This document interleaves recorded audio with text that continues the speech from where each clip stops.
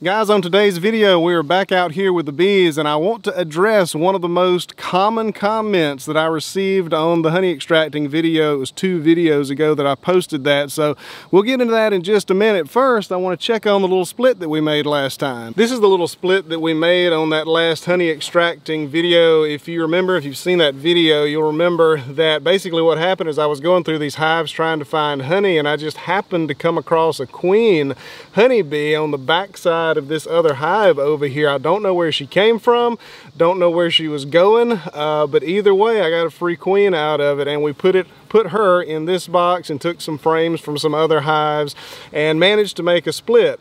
Now, I have not been in this hive. I've lifted the lid up a few times just to kind of look at it from the top, but I haven't dug into this hive since then. That means it's been, I think, about a week, maybe 6 days or so. So let's tear into it and see. We want to see a couple things. Of course, we want to know if the queen is still in there, and if she is she laying eggs yet? Well, you can see here we've got good traffic coming in and out at the front of the hive, which is a really good sign. I don't hear any kind of a drone going on inside of the hive that would indicate that they don't have a queen.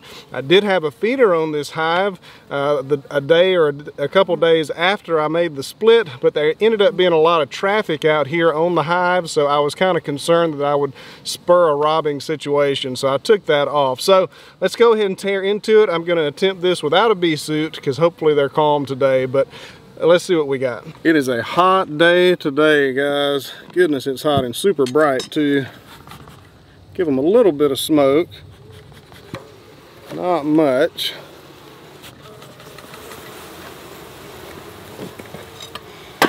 It's the time of year you've got to be very careful with your smoker because you could start a grass fire so quick with a smoker. So one of the things that I'm seeing that's very encouraging is there is a fairly good population of bees in this hive. One of the concerns of making splits like this so close to the mother hive is the fact that a lot of them are going to go back, but it looks like that a lot of them have stayed. Good population in this hive here. And we'll just set that frame to the side so I can have a little room to work in here. And I do hope they stay calm because bees do prefer to sting faces and stuff. I'm not seeing a queen just yet. Oh, there she is. She is in here. That's great. She made it. She's hard to keep up with. I'm trying to show you. Oh, there she is right there. There she is.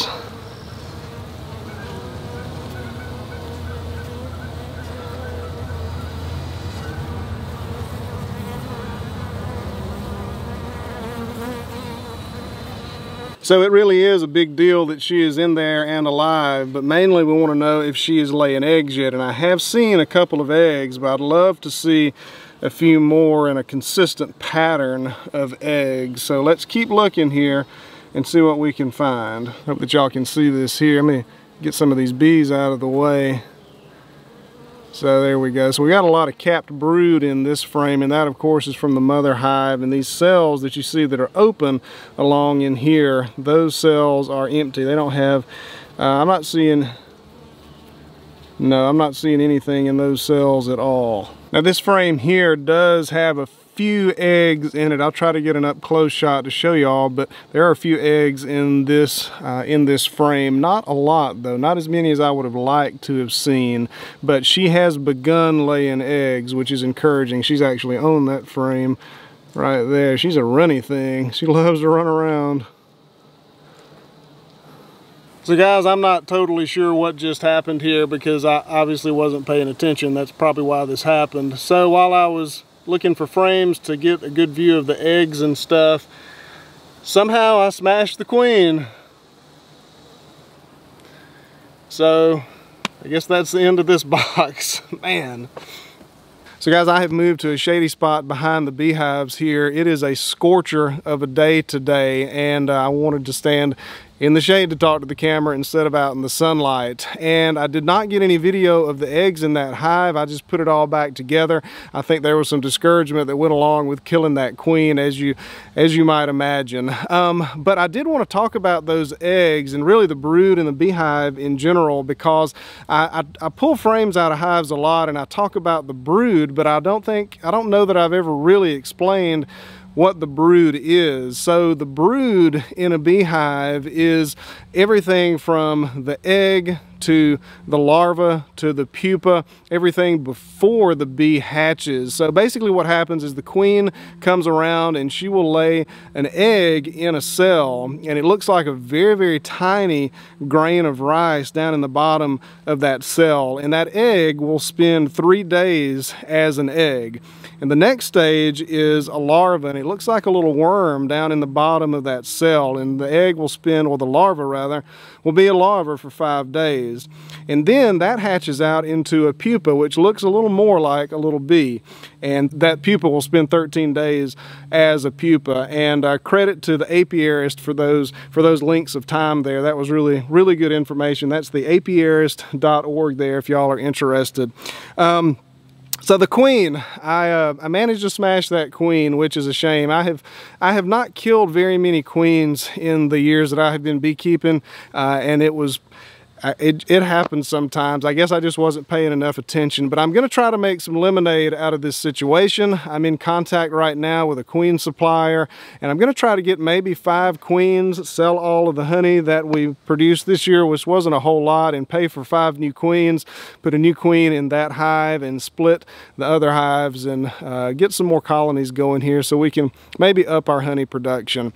And speaking of honey production, that's what I wanted to talk about in this video mainly. So one of the most common comments that I got on the honey processing or extracting video that I put out 2 videos ago was, do you plant anything for the bees? Or do you think you should start planting something for the bees? Or maybe you should plant something for the bees or whatever. And I get that comment a lot, and I really do think that it comes from a good place. It comes from a well-meaning place. People want to help the bees. Bees are susceptible to lots of different things that can kill them, and why not help them out, right? So I really do believe that it comes from a good place, trying to help out the bees, because they're so beneficial to us. But I wanted to address why it's really not a practical solution for beekeepers to up honey production or pollen production or whatever. Now, and I don't want to disparage somebody who is maybe looking to plant some pollinator friendly crops in their backyard or in their flower beds to attract pollinators, because that's kind of a cool thing, right? It helps out the bees, and you can go out and you can watch honeybees feeding around your house, which is super cool. And I also don't want to disparage a small-time beekeeper like myself who wants to plant stuff for the bees, because if you do that, you're really not hurting anything, right? It's not like you're really not hurting anything. More power to you. But as far as honey production goes, that's not a practical solution to increasing honey production or pollen production or whatever your goal might be. And I've got a list of reasons why that is. The first reason, and I think this is probably the most important reason, is just the foraging area of honeybees. So honeybees were created to forage, right? They're natural born foragers. That's just what they do. And they can travel anywhere from 2 to 4 miles. I have actually read that in a rough year, a very dry year, they can actually go up to 5 miles to try to find resources for their hive. A 2-mile radius from a beehive, if a bee flies 2 miles in one direction from the hive, another bee out of that hive flies the opposite direction, that is a 4-mile diameter, right? That is an 8,000 acre area that those bees are foraging after. And if you plant 1 single acre of anything in front of your hives, that is just a drop in the bucket of what is actually available to them. So planting a very small area in front of the hives or close to the hives, in comparison to what they've actually got available in the wild, that is not going to up production in the least. A second reason is just the limited area that most beekeepers are going to have available. So this this area right here that I am on is a 53-acre property, but only 5 acres of that are actually cleared land and available to be planted in something. And if you're a backyard beekeeper or something like that, you might have like half an acre or an acre total. So there's just not a whole lot of space in the first place on which to plant crops. Even if I planted all 53 acres, that's still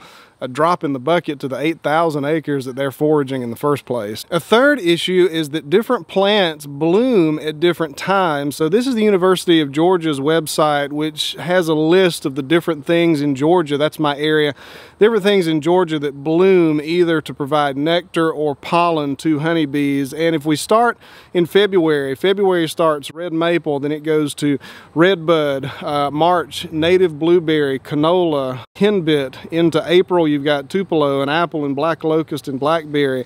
April and May you've got crimson clover, Dutch clover, red clover. You get into May you get privet and rhododendron, and the list goes on and on. So my point here is that different things are blooming and ceasing to bloom at different times. So if I were to plant whole bunches of clover around here, they would only have a very small window in which to forage from that clover. Now, having said that, I plant food plots on this property, and the seed mix that I use does have clover in it. And to be fair, they tear that clover up. They really, really enjoy that clover. And so it's not like it's a totally wasted effort for the bees, but it's a small window. I would actually have to plant a variety of different things in order to stretch out the usefulness of my plantings.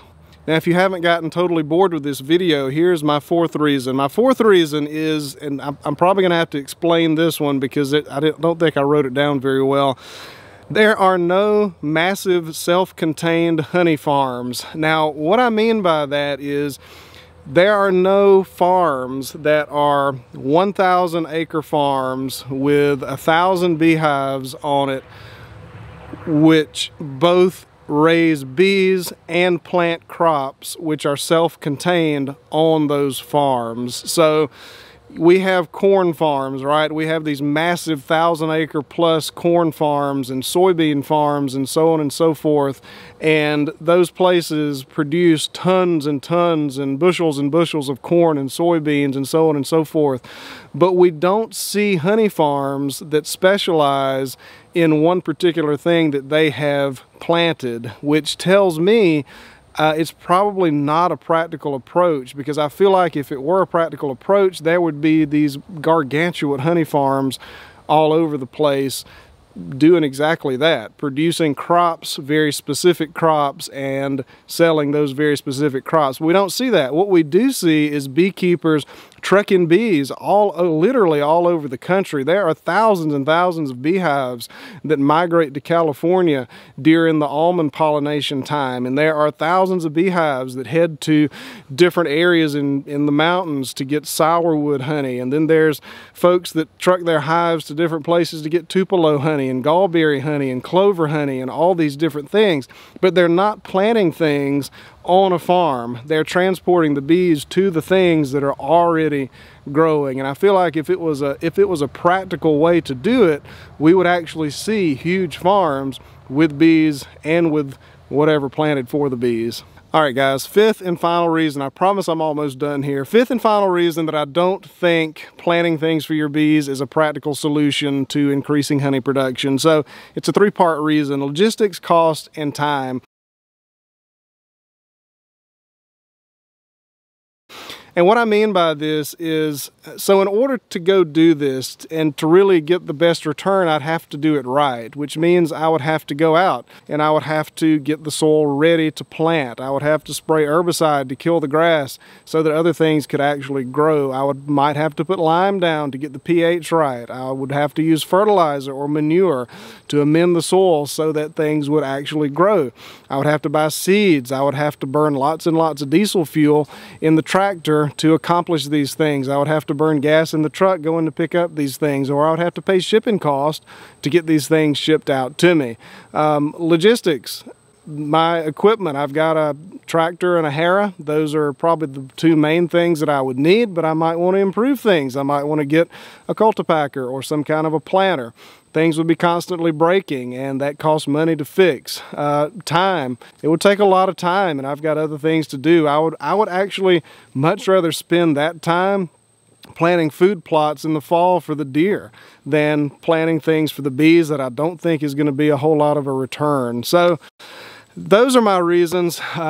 Like it or not, those are the reasons that I have that I don't believe planting things for your bees is a practical solution. Again, if you want to plant some things in your flower beds or in your backyard to attract pollinators, by all means, I don't think there's anything wrong with that. I think that's a noble cause. It certainly is not hurting anything, but I don't think it's a great solution to increasing honey production or just all of a sudden blowing up your honey production or pollen production for your bees in a year. What do y'all think? Let me know what you think. I know what a lot of y'all think because that's where I got the motivation to do this video, is I got a lot of comments talking about planting things for the bees. But let me know what you think in the comment section. I hope you enjoyed this video. This video probably was not in line with popular opinion, but it's kind of how I feel about it. Let me know what you think in the comments. Thank you for taking the time to watch this video, and I will see y'all on the next one.